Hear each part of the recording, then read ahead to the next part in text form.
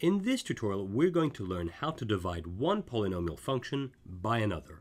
And we're going to do so with an example, and that's the one we see here. We're given two functions, one of which is f of x, which equals to 2x to the power of 4 minus x cubed plus 3x squared plus 5x plus 4, and the other function, g of x, which is equal to x squared minus 1. And we need to divide f of x by g of x, and we need to give expressions for the quotient function q of x and the remainder function r of x. So I'll start by moving the question to the side, like so, and now we can get started. So to be clear, what we need to do here is find an expression for f of x divided by g of x.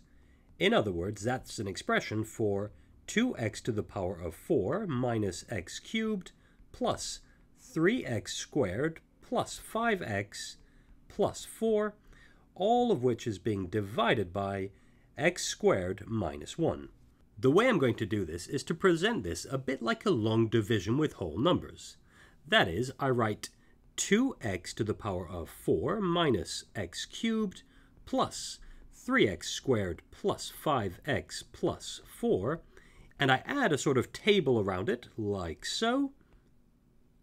And on the left-hand side of this table, I write the polynomial by which I wish to divide this function. So that's x squared minus 1.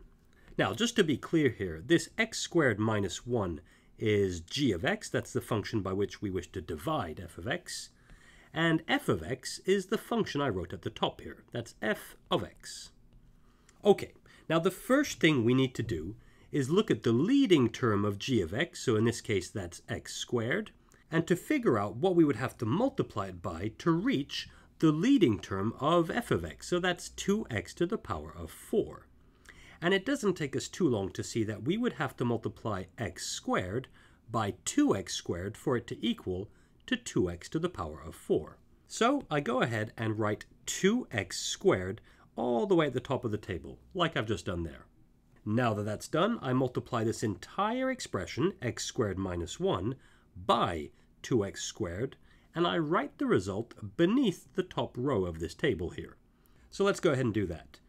2x squared times x squared, well that's 2x to the power of 4, minus 2x squared times 1, well that's just 2x squared. So I write minus 2x squared. Notice that I'm writing this 2x squared here directly beneath the x squared term I have on the top row. And now, we don't have to do this, but I like to write plus 0x cubed here. And the reason I like to do so is just to highlight the fact that I haven't forgotten any x cubed terms. It's simply that the coefficient is 0.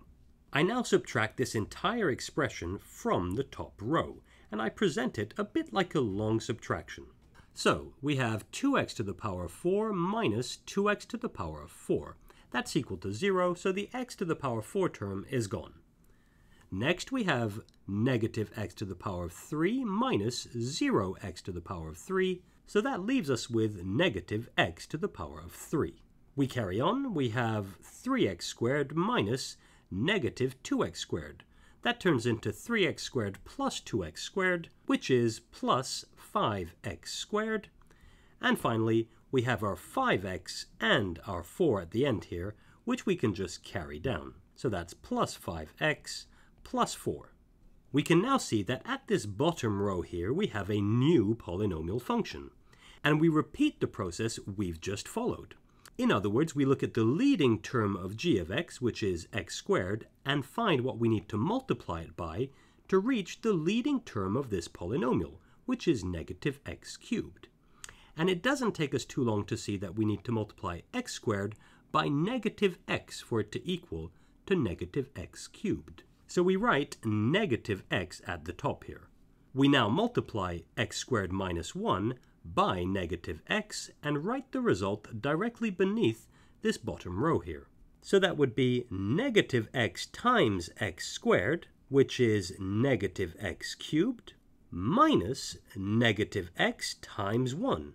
So that's minus negative x, which turns into plus x, which I write directly below the x term of the row above. And once again, although we don't have to, I like to write plus 0x squared to highlight the fact that I haven't forgotten an x squared term. Now that that's done, I subtract this entire expression from the one above it, which leads us to negative x cubed minus negative x cubed. Those two terms cancel out, so they're gone. Then we have 5x squared minus 0x squared, which leaves us with 5x squared. Carrying on, we have 5x minus x, which leads to 4x. And finally, we have a plus 4 at the end here, which we can simply carry down. So we have plus 4. We now have a new polynomial, this quadratic at the bottom here, 5x squared plus 4x plus 4, and we start the process over.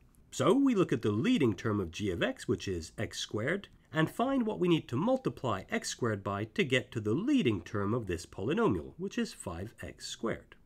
And it doesn't take us long at all to see that all we have to do is multiply x squared by 5 for it to equal to 5x squared.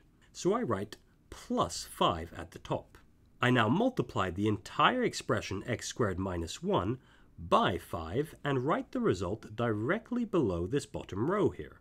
So that would be 5 times x squared, which is 5x squared, minus 5 times 1, which is minus 5. And again, although I don't have to, I write plus 0x. Now that that's done, I subtract that entire expression from the row above it. And that would lead to the following.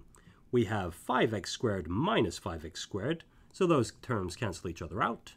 And we have 4x minus 0x, which leaves us with 4x. Finally, we have 4 minus negative 5, which turns into 4 plus 5, which equals to 9. So we have 4x plus 9. And we now stop. This polynomial that I'm underlining in red is known as the remainder function, which we write r of x. And I know that that's the remainder function and that I need to stop there because the degree of this polynomial function is less than the degree of the polynomial function by which we're dividing f of x. Indeed, the degree of this remainder function r of x is 1. On the other hand, the degree of g of x is 2. Remember, when we say degree, we're referring to the highest power of x that we see inside the polynomial function.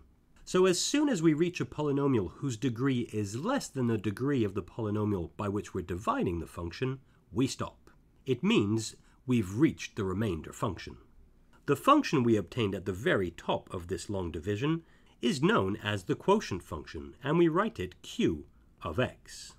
And so what we've just shown here is that f of x divided by g of x is equal to 2x squared minus x plus 5 plus 4x plus 9 over x squared minus 1. And to be clear here, this 2x squared minus x plus 5 is the quotient function. On the other hand, the numerator of this expression we have here, that's the remainder function.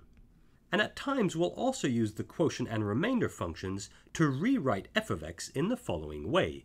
We can state that f of x is equal to g of x times q of x, that's the quotient function, plus r of x, the remainder function.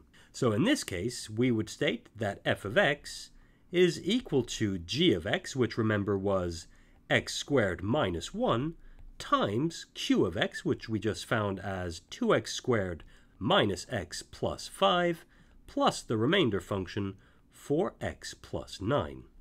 Now do make a note of this, as it's often required in exams. And there we have it. That's the end of our first example on how to divide with polynomials. And that's it for this tutorial.